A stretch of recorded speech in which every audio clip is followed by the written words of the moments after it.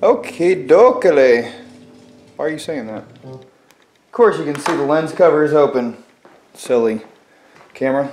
But it's kind of dark in here. It's like 6 o'clock. Han will be home in like an hour. I still want to run to Walmart now and get a few things. I just got caught up with paperwork, catching up on stuff.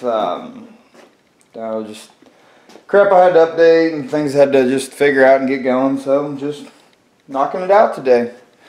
Knocking out of the park. So I'm going to run to Walmart. I was going to do it earlier, but then I realized it was like early, like right when everybody would probably be getting off and being there. So I'm like, let's wait and let it chill down a little bit.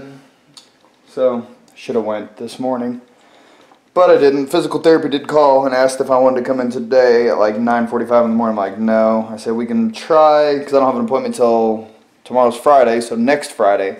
But I was like, hey, try for Monday or Tuesday.